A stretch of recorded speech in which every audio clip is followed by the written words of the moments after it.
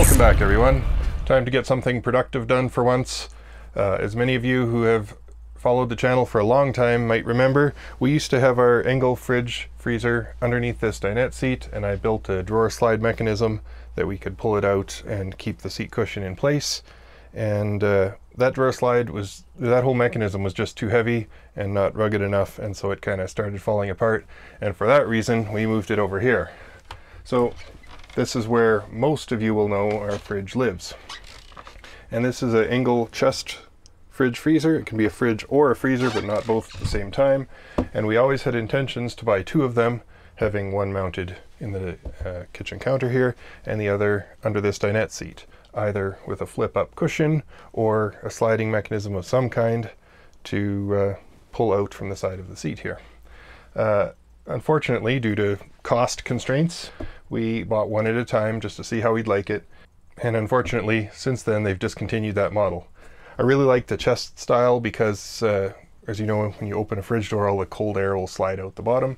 And I felt that this kept that cold air in, and so you could get whatever you want, and it would be more efficient that way. Anyway, we couldn't get that one anymore, and so we were making do with what we had. And for the most part, 7 to 10 days, we could keep cold, fresh food in this size single freezer. Fridge, it's only a fridge in our case. But for shopping trips that needed to last longer than that, longer than 7 days or so, when we were in Mexico, we were finding vegetables, even like bell peppers, which we wouldn't necessarily refrigerate, were starting to go bad quicker because of the heat. And so we needed more refrigeration space, and we didn't have it.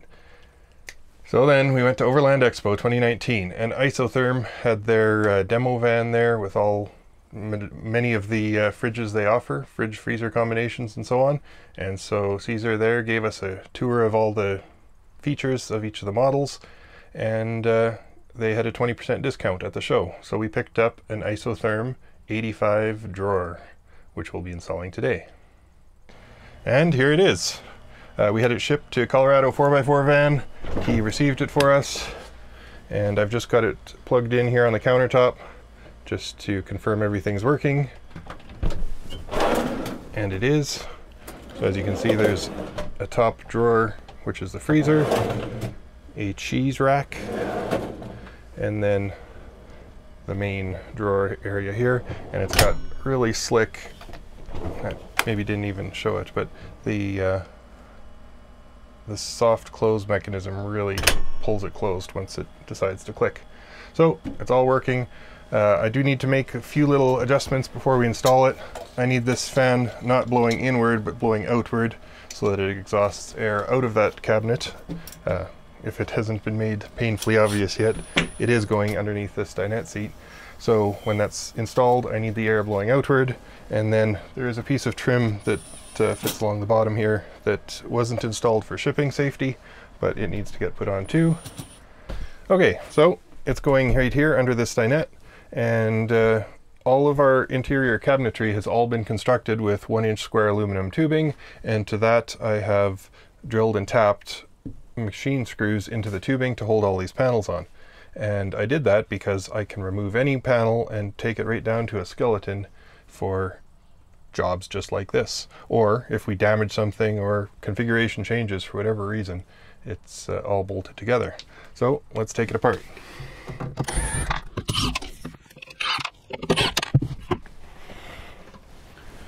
So that one didn't necessarily need to come off, but just for visual clarity and ease of access, I've pulled it off because it's quick and easy. Okay, and when I built this, I thought we might need extra materials. So in many places where there was a void, I just stuffed some extra material for problems just like this. Now if we move inside here, I'll show you my strategy from where we're putting this fridge. Okay, so inside this compartment now, this surface here is our wheel well, the driver's side wheel well, and a majority of the fridge will be just sitting on here, but it does drop down here in front of that. So I need to transcribe this height of the wheel well onto the back of that panel. So I'm just using a board and a pencil.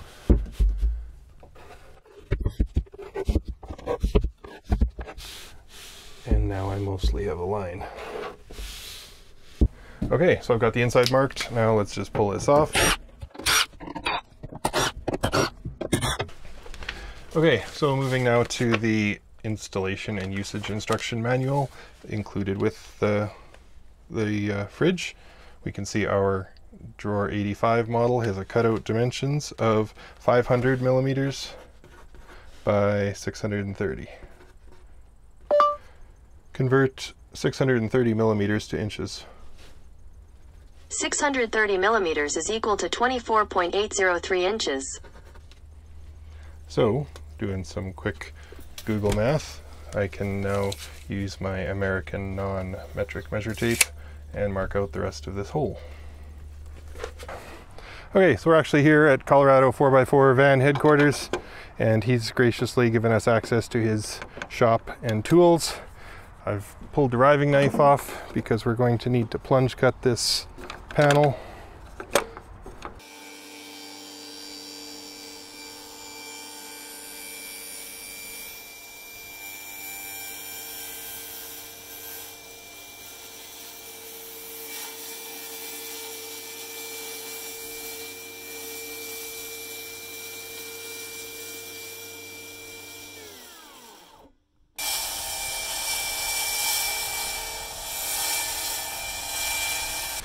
Okay, so I stopped short of the corners here by just a little bit, just so I didn't have too much to cover up.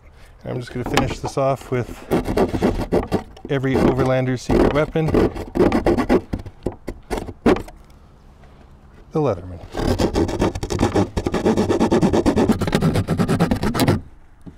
And there we have it.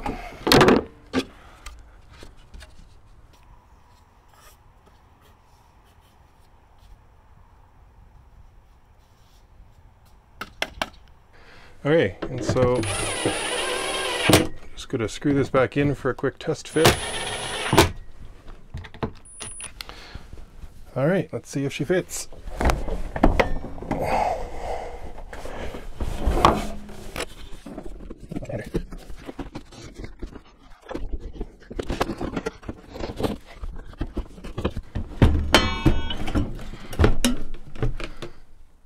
Not too big. All right, so the recommended hole size is actually quite sloppy, and the mounting holes here are right on the edge of the cut.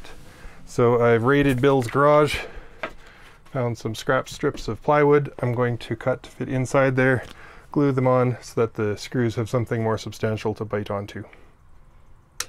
All right, so I've got some backer boards cut to size here and some construction adhesive. Thanks, Bill.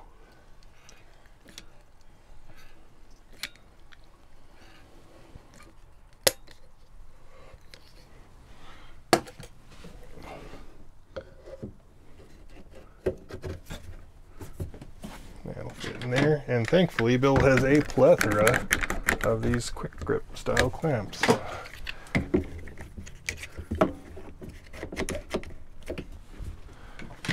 You'll see why in just a moment.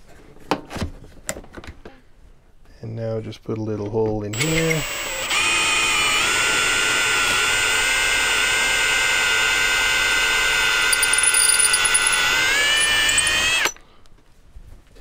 Beauty.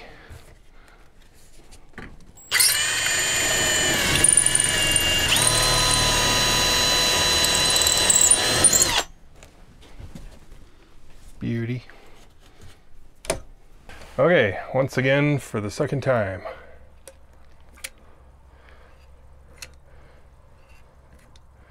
Hopefully I don't glue this to the aluminum frame or smear it all over my seat cushion.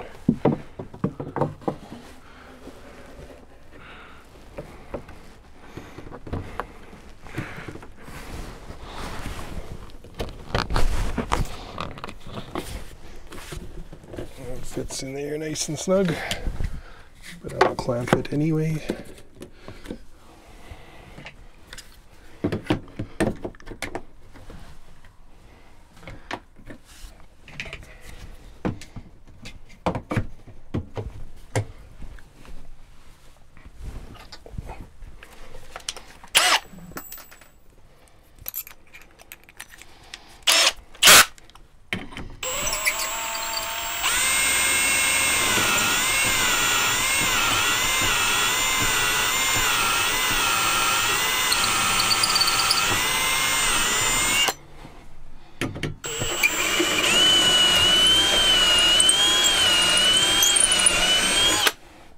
So this is a pretty big drill, but I intend to put machine screws through here with washers and lock nuts on the back, and those furring strips, I'm calling them furring strips, run right to the bottom so they can support some of the load there as well, because this is a pretty thin, lightweight panel. Okay, so next of course is electrical. Now this unit, to my surprise, came with a 110 adapter. I have no use for that, but I might in the future, so I'm just going to leave it back there. We do have a ton of space back here, as you've probably gleaned by now, and I'm going to utilize that. It won't go to waste. I'm going to be relocating our inverter and some other equipment that's never used back there.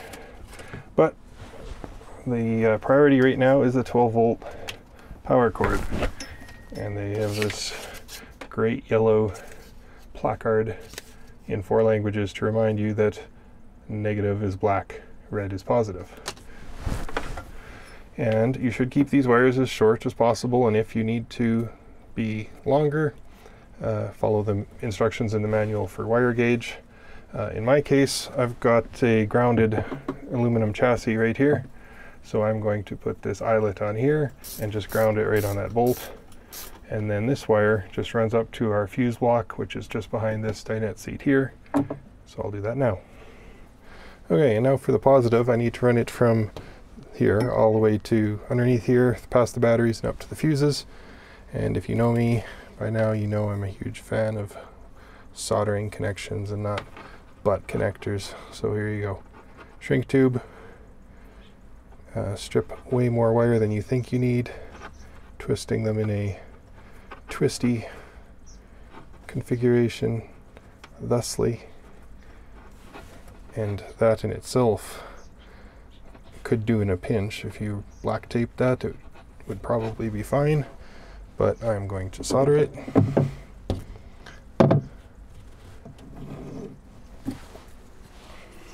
So here I'm trying to heat the wire, not the solder. The little bit of an exception is that you put on some solder. Okay, so once you've got your soldered joint there, put a piece of high quality double wall shrink tube on there.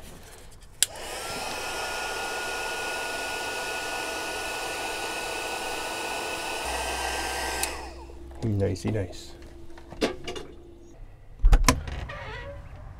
Okay, inside the utility room, we've got the other end of that spool of wire, and just kind of give you guys a tour of the wire track here. Gonna feed it behind this nonsense. And so this wire is just going to run up here, and I can cut it here thusly, strip it thusly,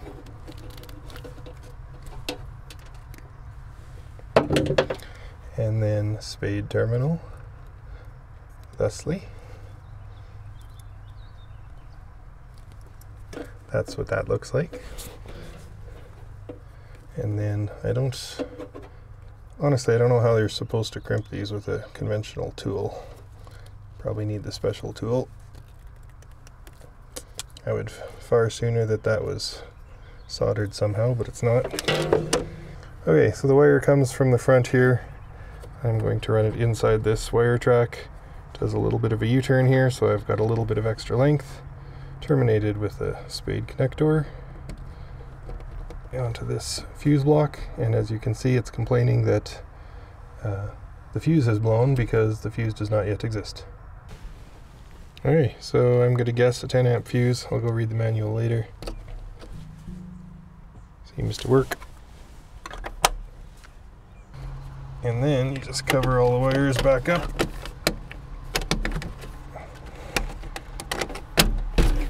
Nicey nice. Let's go see if it's working. Okay, now checking the user's manual. The drawer 85, it says, should be pulling 6 amps. So let's check that out. We've got our fluke current clamp, and if we clamp it on the positive power here, it's pulling 4.5 amps. And we've just turned it on, so that should be approximately the highest current it should pull. The manual does say to put a 15 amp fuse in, so I'm going to run out and change that to a 15 amp, and then clean up this disaster zone, and then we'll get Kara to give you a final review. All right, so as you can see, it's quite the upgrade going from the 40 liters that we had here to the 85 liters that we now have. And I moved over most of our fridge contents, and you can see how much space we still have. It's really nice to have this extra rack under here. And the other thing I think we're really going to enjoy is having enough room to put in our water bottles so we can have cold water. There's a really nice space up here for cans. And of course, the little freezer on top. And yeah, really looking forward to it. All right, so there you have it. I'm very impressed. All the folds are super sharp and crisp. The stainless steel looks like it was all laser cut. It's an excellent looking unit. Drawer slides are very smooth. My one little gripe, I guess, is that the latch that holds this in, not so much the latch, but the retainer is a little bit stiff. That might work in time, but it's a little stiff to get out. But I'd rather have it stay in than falling out, I guess. And it's nice, as you close it, it gets to a certain point and then it sucks itself shut. So super happy with that. I'd like to thank Indel Wabasto for setting us up with this Isotherm 85 liter drawer. So if you're interested in picking up one of these or any of the other Isotherm fridges, check out the link in the description and head over to their website. That's going to be it for this time. Thanks so much for watching. We'll see you next time.